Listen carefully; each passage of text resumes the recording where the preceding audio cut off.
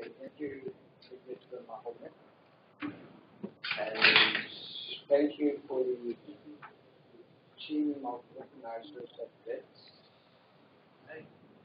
Welcome. So this is work, as was said, with Alex Bronco and Alberto Salato. And this talk is an adaptation of a talk that I gave at the UK Logic workshop in January, and another talk that I gave at the Software and Logic seminar series. I tried to make it accessible to a broad mathematical audience, but if you're at the UK Logic workshop, you might have already seen much of it. So this is a graphical representation of a tree. I normally draw them growing upwards. Some people draw them growing downwards. And if the tree has a minimal element, it's called leaf.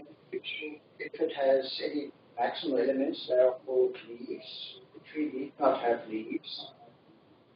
It could happen that some parts do have leaves and others don't. And the path, as is indicated there, is a maximal linearly ordered subset of the tree. Okay, so it all goes back to the 1982 book, Linear Orderings by Ruaan. And in that book, Rosenstein summarized essentially everything that was about linear orderings in 1982.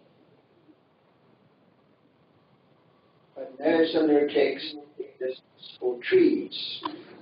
Trees are, of course, structurally much more complicated, but that's not surprising. And we are busy with a project to try to fill in at least some of the gaps, try to get a more coherent theory of trees. At the moment, the field consists mostly of specific results. I'll just mention that there is John and John Truss over the last decade or so adapting various of those results, although they're not results, they're results. They've been adapting various of the results to try to get their orders, which is quite complicated when you add others.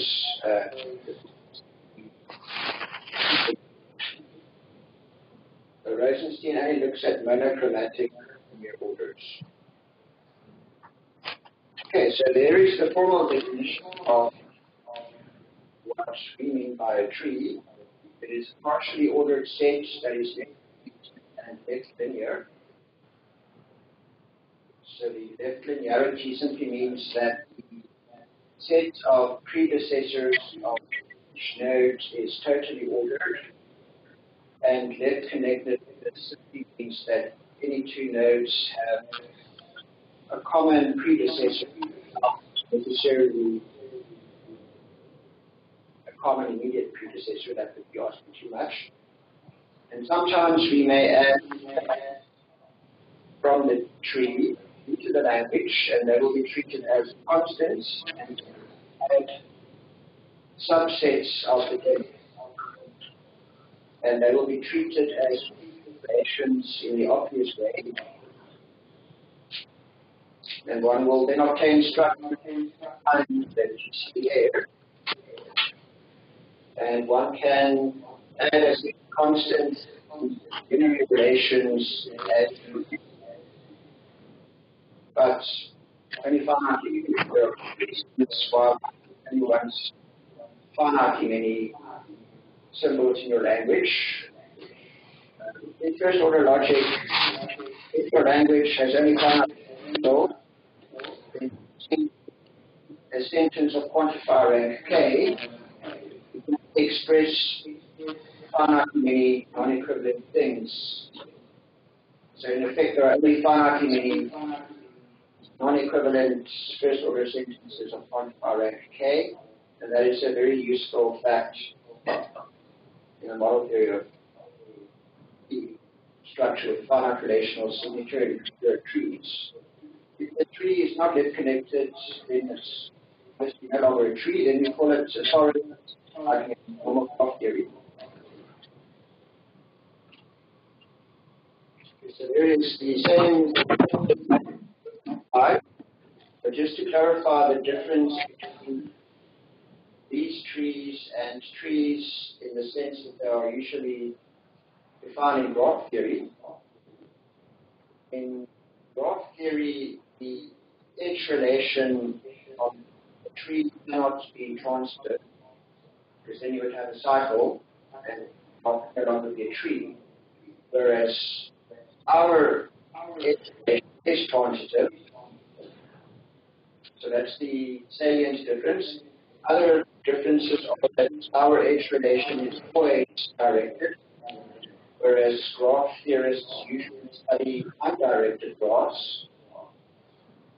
And our trees usually infinite, whereas graph theorists usually study finite trees, but they also do study infinite trees, but usually finite trees. So those are the obvious differences.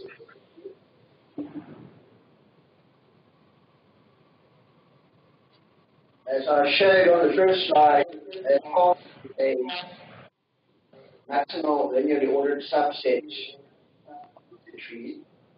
So it's basically a linear order, but we often identify it with. I'll just go back to the first slide. So that is a path, the part of the tree that is indicated in bold. It's a maximal linearly ordered subset. And in the literature, paths are also or histories. And we will denote the set of all paths as HP. Right. And we then define a C path in a tree as being a path that is isomorphic to the linear order from C. C is a class of linear orders. The path is simply a C path. It is isomorphic to some element from C. An alpha path consists of just one linear order alpha. Okay? And we call a tree a C tree. Then each path is C path, and an alpha tree when each path is an alpha path. And T, C will denote the class of trees of which all paths are isomorphic to elements from C. So paths are C trees. And it will simply be denoted as T brackets alpha if C consists of just one element alpha. So to recall some definitions, we start counting the heights of nodes 0. So the height of the node of predecessors of the node. The alpha level is the set of nodes that have height alpha. And the height of the tree is alpha, for which the alpha level is NT. So basically the union of all the height in the tree. And one might not think so, but the structure of the parts and the branching behavior of the tree are sometimes related in subtle ways, as witnessed by, for example, Koenig's lemma, which can be proved in the Frankel set theory choice. It simply says that there is no tree of height omega of which all its paths are finite and all its levels are finite. So the finite levels relate to the branching behavior of the tree. Basically says that the tree is finitely branching. and the height relates to what the paths look like. They are unbounded, but all finite. And one can prove that no such thing exists only if one assumes that all levels are finite. If levels can be infinite, then can exist. So in fact, the behavior, the path behavior of a tree can be related in subtle and surprising ways. And there are similar examples with outside trees, suspension trees, etc. So this is the motivation thing. The structure of a tree is determined in large part by path behavior and then by its branching behavior. And the idea is to try to use what we know about branches, the paths, to study the paths of C trees. Specifically, use the first order theory of the class C to determine properties of the first order theory of the class of C trees. So that's TA. C denotes the first order theory of the class C. That is simply by definition the set of all first order sentences that are true in every tree or every linear order that belongs to C. So it's not a class of linear orders. It has a first order theory. We want to use that first order theory to determine the first order theory of the class of C trees. So this is non-trivial because in general need not be elementary, so it cannot be definable. In other words, if one has a decidable set of first order sentences that one hopes axiomatize the first order theory of the class K, it's supposed to show that models of the axiomatization is the same as the class of models of the theory of K. The problem is that if K is not an elementary class, it will generally admit, its theory will admit non-standard models. So the first order theory of K will generally admit trees that are not in K, but are first order indistinguishable from trees that are in K. And the goal is to show that each of those non-standard models is then n equivalent to an intended standard model, and the K. So practically, if you want to show that sigma axiomatizes the theory of K, and I mention this because in mathematics the words axiomatize and define are often used vaguely, but when one says one axiomatizes a first order theory, that is not the same as finding the class. To axiomatize the theory of the class K, one needs a decidable set of which you must be able to determine if the statement is an axiom or not. And sentence that is true, a model of axiomatization, one must show that it is also true an intended model of axiomatization, namely a model of A.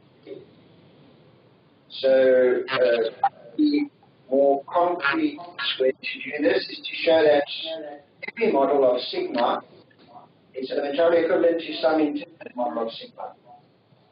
Elementarily equivalent meaning that they have exactly the same truth. They satisfy the same first order treatment. And in practice, one does the following. Shows that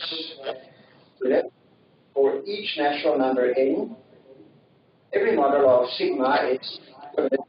In other words, satisfies the same first order sentences of quantifier rank up to n, which is some independent model of sigma, a model of the theory of K, and in practice that is inequivalent to a model that is in K itself.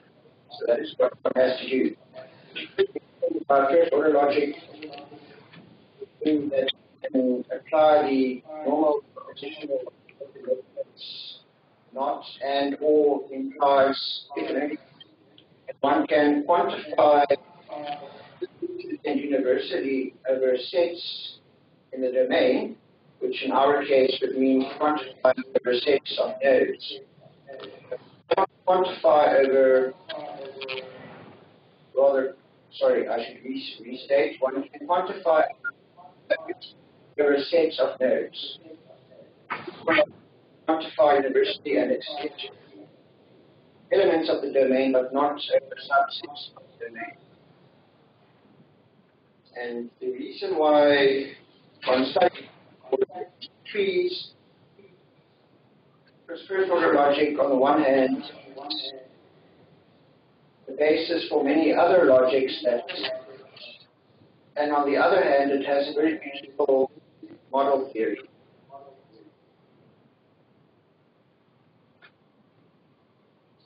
So practically to show that two structures are one uses an Aaron-Foyt-Frise game.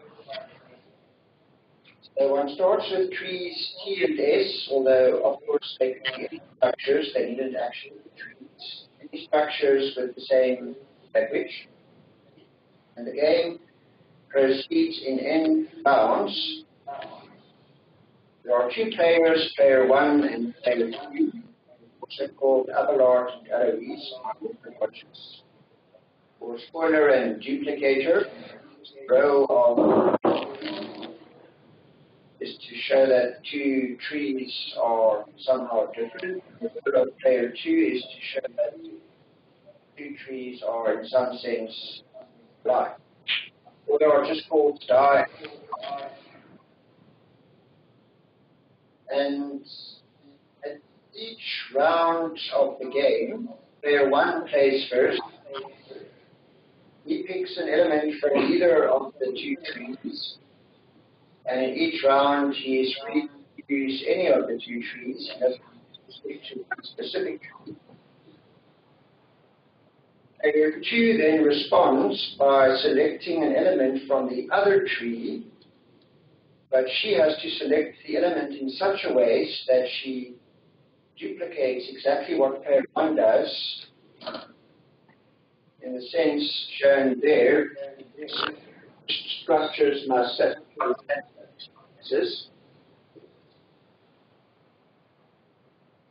and provided that player 2, she then wins. And if player 2 has no strategy for this game, then it turns out that the two are inequivalent. So in other words, satisfy the same or the sentences of quantifier rank at most n. So in practice, that is how one shows that two structures are inequivalent. One will also combine with, for example, different constructions where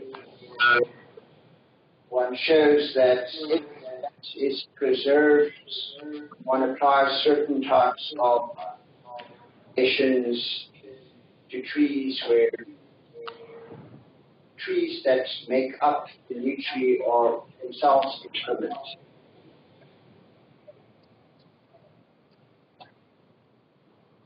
I'll discuss some examples of axiomatisations. So first, the class that consists of infinite trees, of which each part is not first order definable, and no axiomatization of its first order theory.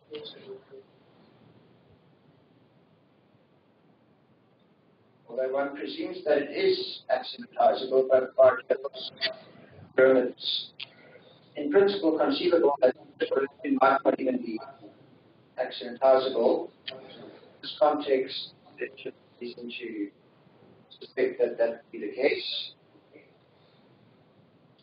The following classes of trees are not verifiable, but they are the axiomatisations the theories consist of all eta trees, where eta is the ordering of rational numbers. By Cantor's theorem, the rational number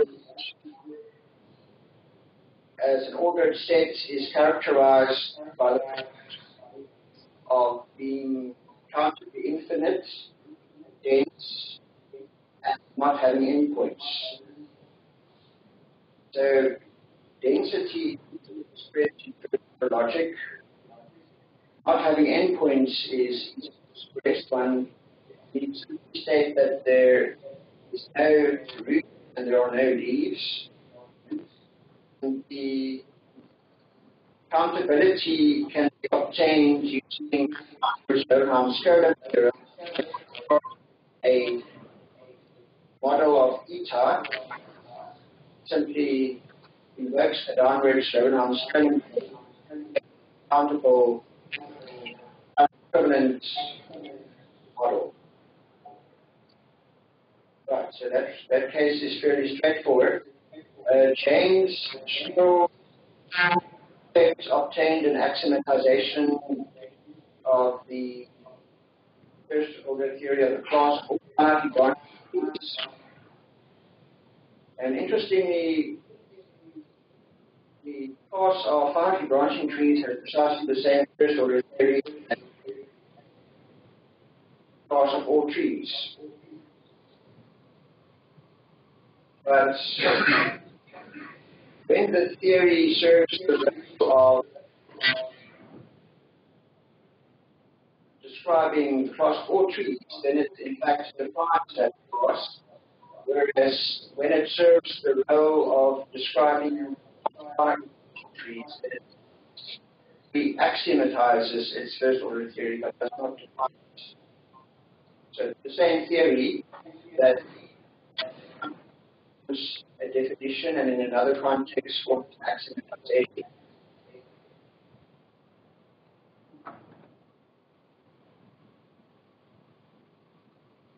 Now the following classes of trees are not first order final. Have known axiomatization of their first order theory for beliefs and axiomatization are not. So the class that consists of all finite trees, and this class, by the way, admits trees that are infinite as models. The first order theory admits infinite trees. And then the class that consists of trees of any finite height, like unspecified. And in that case, the trees might be infinitely branching, but they have finite height, but also has a first order theory that admits trees of infinite height. And then the class that consists of all well-founded trees, a well-founded tree being one with the property that each non-empty subset has a minimal element. And that was proved by case Dukes. And then finally, the class that consists of trees where omega is ordering of the natural numbers. And in that instance, we use it consistent examples.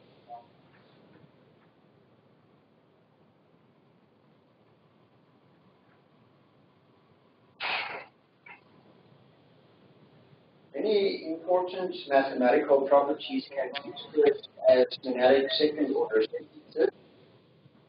So with monadic second order logic, we get first order logic by function over sets. And properties like induction, completeness, and well-foundedness can be expressed using monadic second order sentences of the form that displayed on the slide, where phi is a first order formula using a second order variable.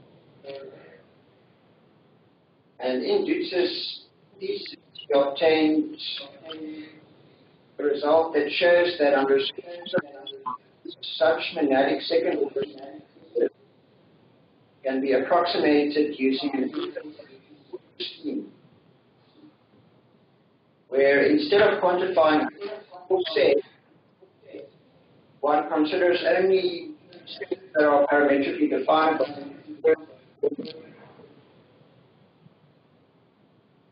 So to give you an example,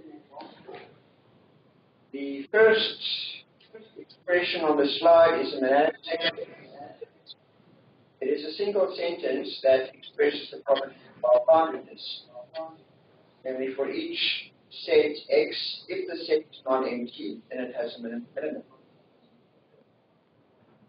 And the second expression starts with a formula phi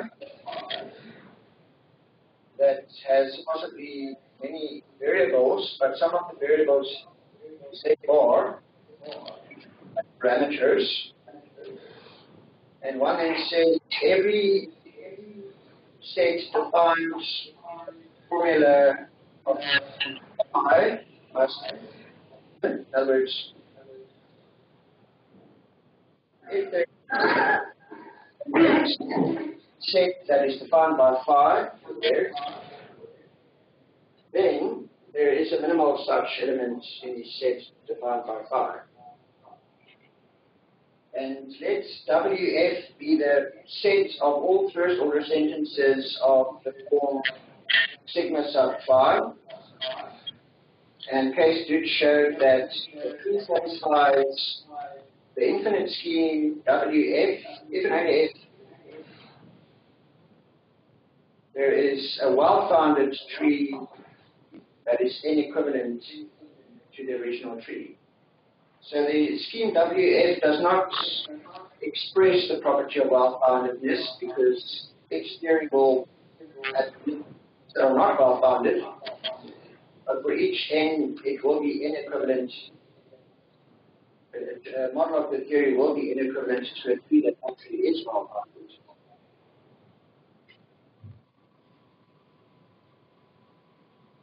Right, so then to get back to the problem of the first order theory of the class of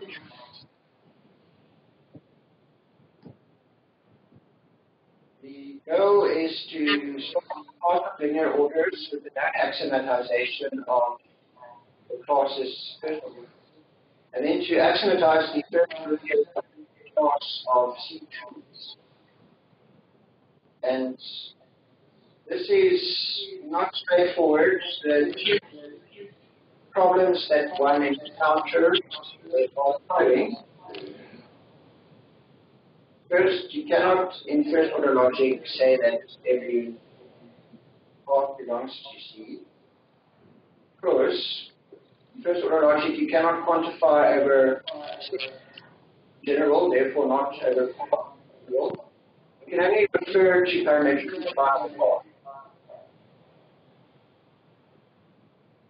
Now, one way to avoid that problem would be the geometric approach as used in axiomatic geometry, where in structures one starts with two structures with variables for nodes and variables for paths,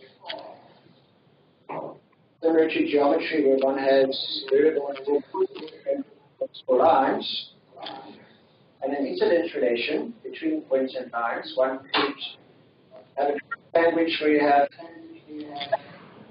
and path variables with some kind of element to relation. But that defeats the whole purpose of what we are trying to do. So the problem remains. The second reason why one can't say every path is easy, because the class C itself need not be an elementary topic.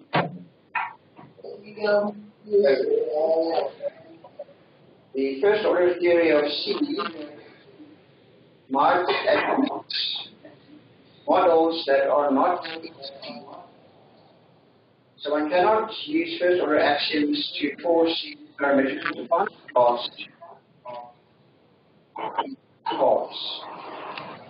So, in summary, the strongest statement in first order logic is that every parametrically definable path should for each k be k-equivalent to a linear order from C.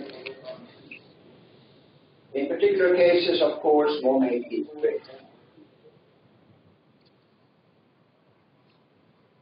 I'll give 3 examples to give the audience some feeling of problems that one encounters.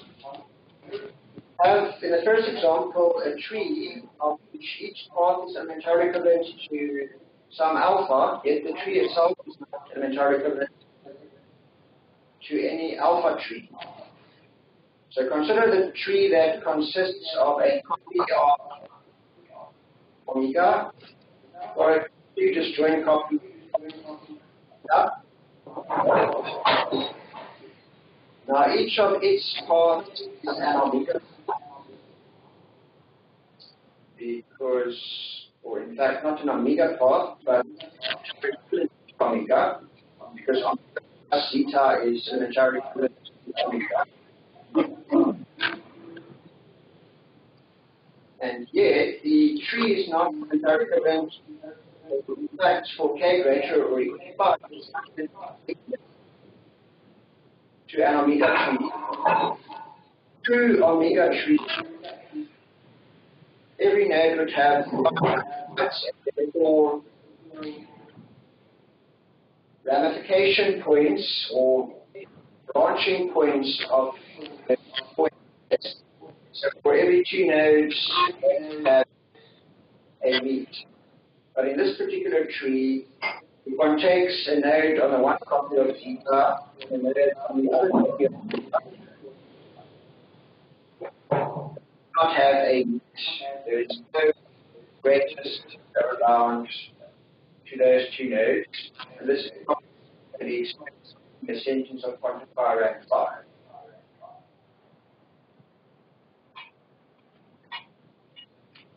Second example, we have linear orders alpha and beta, order theory. The first order theories are class of alpha trees and the class of beta trees are not the same. So take alpha to be the ordering of the rationals beta, and take beta to be the ordering of the reals lambda. And those 2 linear orders have the same first order theory. It's a bit surprising because, as is well known, the field of rationals and the field of reals do not have the same theory. Because you can, for example, express the existence of square roots, one but not the other. Treated as linear orders, the rationals and the reals do. And this is the reals is elementarily equivalent to the rationals. Start with the model of reals. It need not be the reals itself, but it will be dense ordered. It will not have a least element or greatest element. And those properties can be instances of small finite quantifier. And one can then invoke the theorem to obtain a countable model with the same property of ends and without endpoints. Hence, by Cantor's theorem, that model the rationals, and in particular, to be entirely equivalent to the rationals. More generally, entirely equivalent. So those 2 structures have the same first. The process of other trees, same first order theory.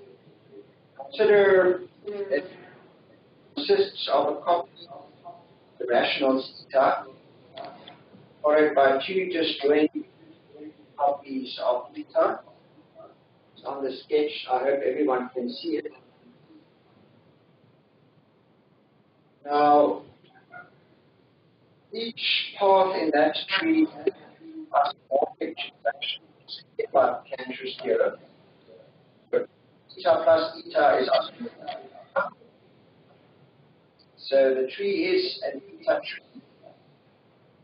But note that in missing verification, there's no point at the of eta branching to disjoint copies of eta. So each path has a gap. So neither path is therefore neither path can be isolated to the reals. And the problem here is that we don't have a greatest lower bound. If one considers the set consisting of the two disjoint copies of eta at the top, they don't have a greatest lower bound. And that is a property that can be expressed in first order logic. Whereas in a lambda tree, there will be a greatest lower bound. And that is a property that can be expressed in the sentence of quantifier rank 4. In fact, this tree is not even 4 equivalent to a true lambda tree. So the two theories are not the same, which I find quite surprising.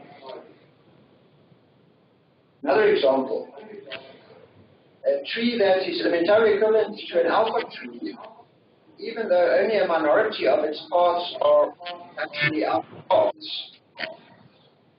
So start with the binary tree of heights omega plus 1. More formally, each internal node has exactly 2 immediate successors, and every path is an omega plus 1 path. And clearly that tree has 2 to the power RF or many paths. Each path can be seen as a binary sequence with the leaf at the end. And therefore there will be uncounted many nodes in the tree. The downward slope, I'm certain uncountable elementary substructure. Call it B of omega plus 1 prime. It can be shown that that B of omega plus 1 prime is obtained from B omega plus 1 by removing uncountably many leaves from B omega plus 1. So it follows that the new tree has uncountably many omega paths, but only countably omega plus 1 paths, and yet it is elementarily equivalent to omega plus 1 tree, but it's not elementarily equivalent to any omega tree. Surprise. In that particular tree, each omega plus 1 path is definable using the leaf of that path as a parameter, whereas none of the omega paths are definable. And that is the root of our problem, is undefined paths. Because one cannot force undefinable paths to behave the way that one would like them to behave. And they may have the effect of continuity in a way that one cannot control. Okay, so let's look at this definability issue in a bit more detail. So if one generalizes the previous observation that B omega plus 1 prime, every omega plus 1 defined using X as a parameter, one can define a type of path called a singular path. And it is a path that contains a node such that the set of successors of that node is perfectly ordered. If a path is not singular, then it's best understood with the sketch. And the sketch is on the right of the slide. Path omega is emergent, whereas from omega, at this point we add a copy of omega plus 1. And those paths are singular, because at some point high up on the path becomes totally ordered, or the successors become totally, whereas the path omega doesn't have such a node. It emerges as the limits of all of those omega plus 1 paths.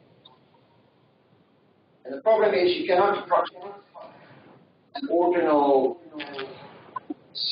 initial segments, as the sketch shows. Although that particular omega, it consists of all nodes that have exactly 2 immediate successors. So even though it's an emergent path, it is nonetheless definable. But what one can say is that every path that is defined must be emergent. Every singular path is closed using a node high up this parameter. In fact, even with emergent paths, it can be shown that if a path is at level, including an emergent path, it can be defined using at most one parameter. And the parameter can be chosen from the path itself.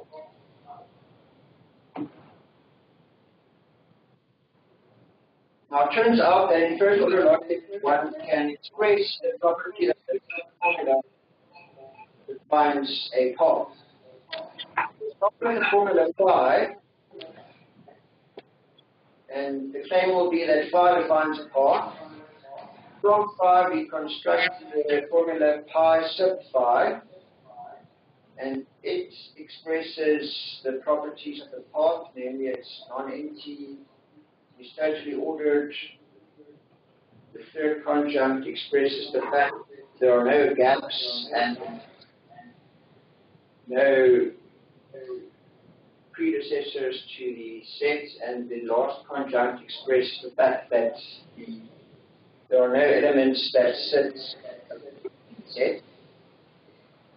And so that formula expresses phi defines the tuple Z has the function of one uses the formula, an actual tree, one substitutes constants and there are three parameters.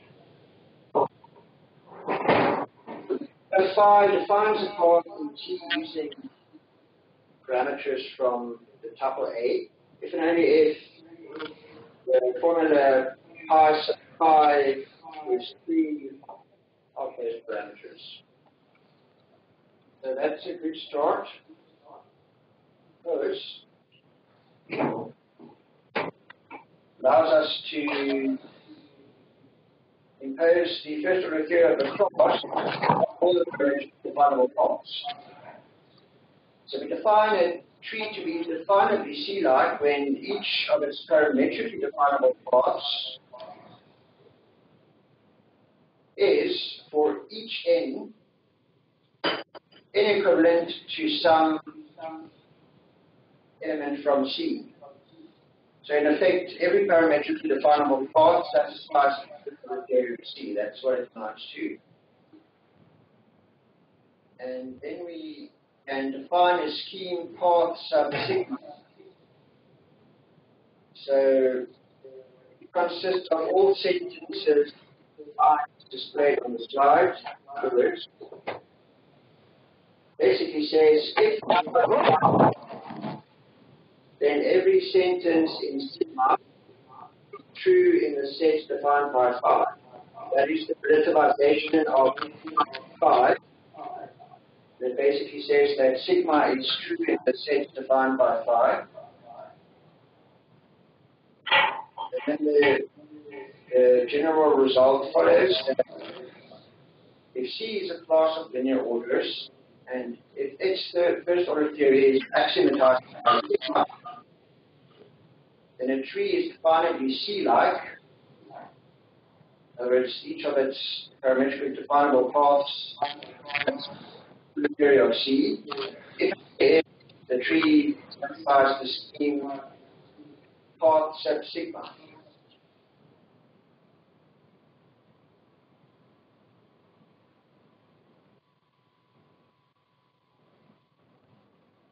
Surprisingly, the problem of paths being undefinable is related to the problem of being not.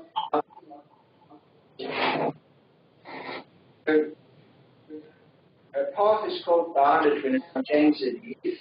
A tree is called bounded. Each of its paths is bounded. And we say that a tree is phi bounded, where phi is a first order formula. When the substructure defined by phi prime, so this notation is the substructure of defined by phi prime is that formula. Phi prime says that X either itself a phi node or it's a phi node. And the tree is then called phi bounded when that subtree is bounded.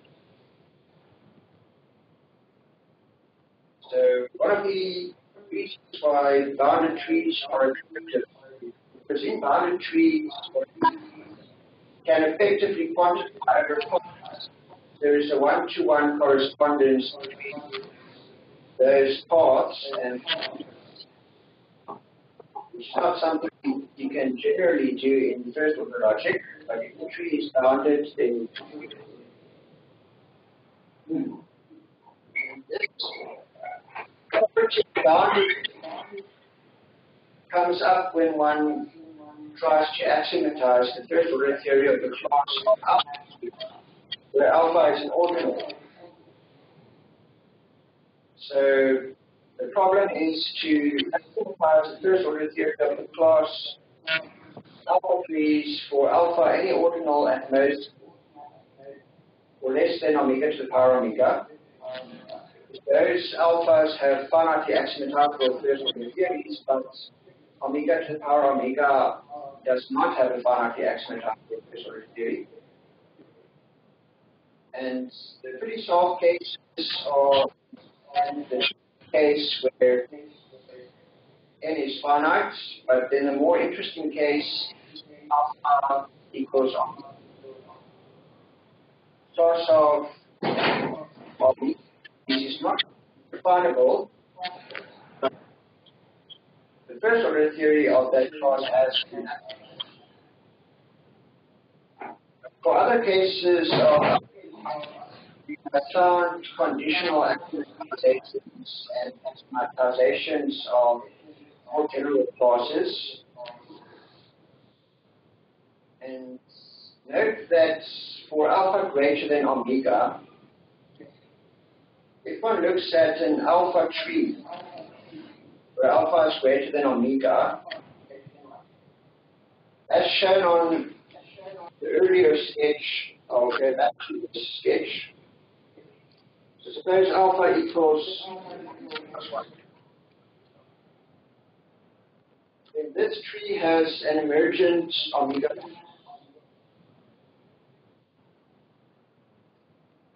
If one were trying to axiomatize here the class of omega +1, in this instance, this is not an omega +1 tree because of this emergent omega path. And this is where boundedness comes in. We can use the property of boundedness to eliminate those emergent paths. So note that on one hand, if alpha is itself a successor ordinal, then the tree must be bounded alpha tree. If alpha is a limit ordinal, then for each limit ordinal mu less than alpha, if phi mu is a formula that defines the set of nodes of height mu, then the tree must be phi mu bounded. So that will ensure that there are no emergent mu paths for mu a limit ordinal less than alpha.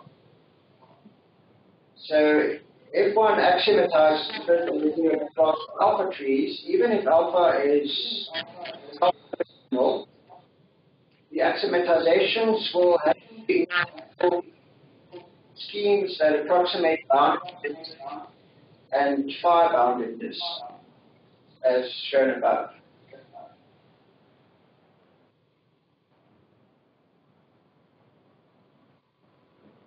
And in axiomatizing the first order theory of the class of alpha trees, one would also use Dutz's approximation of well-foundedness, but the third ingredient is that one would use the first order theory of the ordinal itself. It can be shown that for each alpha omega to the power omega, there is a single set phi sub alpha that axiomatizes the first order theory of alpha. And we call the order alpha like equivalent to alpha, meaning equivalently that it satisfies the sentence phi sub alpha. Now the non-standard models are seen on the slide. So the non-standard models of phi sub omega are omega with any number of copies of integers added to the end of omega. Then the models of omega to the power n plus 1 are basically all omega-like sums of omega to the power n like linear orders. Currently all omega to the power n like sums of omega-like linear orders. And then finally, if alpha has Cantor normal form as displayed on the slide, then it has the following class of models. So basically, sums of linear orders such that each of those linear orders is a material equivalent to the appropriate power of omega. So one would use this sentence in axiomatizing the class of alpha trees.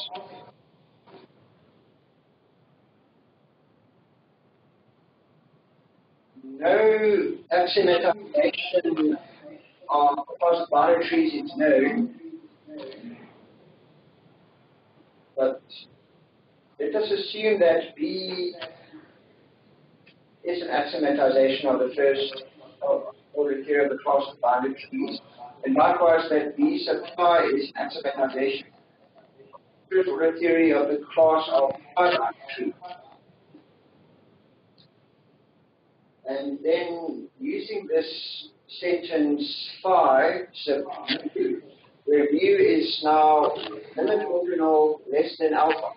So when axiomatizing the first order theory of the class of alpha trees, one would take limit ordinal mu,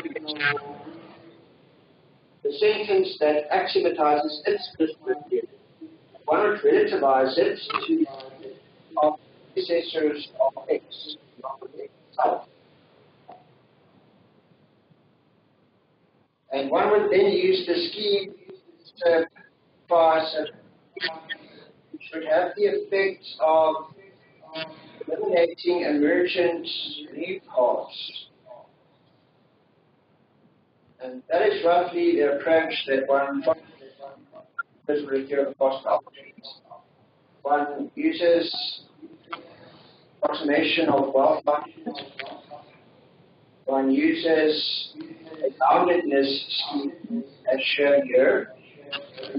One uses the sentence parts of alpha itself with the appropriate alpha.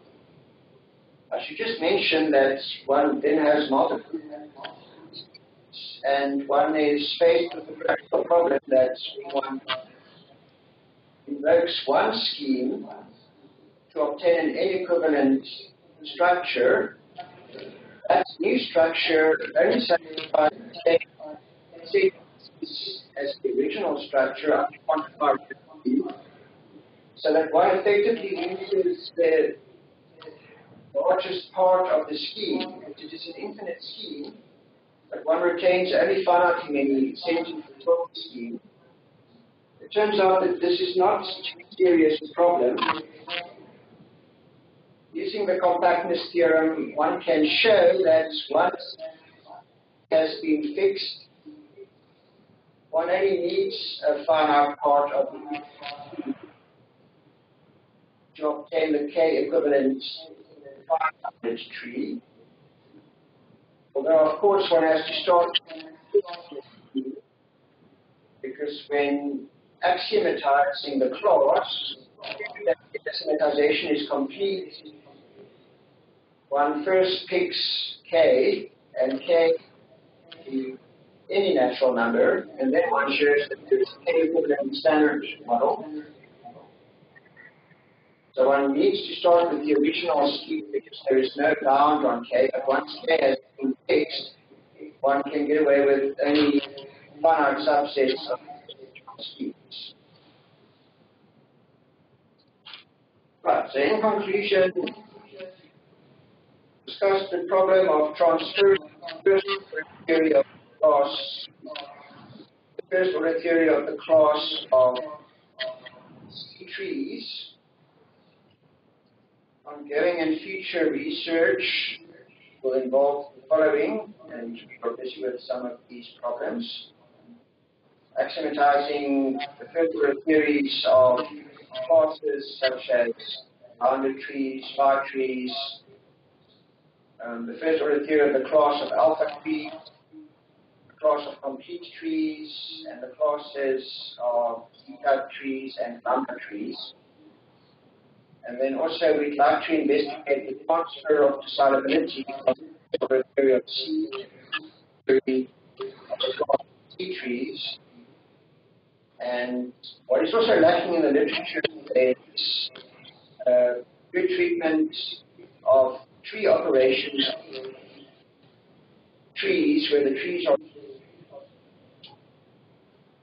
and we would like to establish Peppermint water type preservation itself, show how elementary equivalence is preserved in one of tree operations, and also to adapt in the field of linear orders known as the theorem of Dark and Leonard, from linear orders to trees. And this is basically a theorem that shows how one can start with a relatively small class of linear orders and using some very basic conditions on them.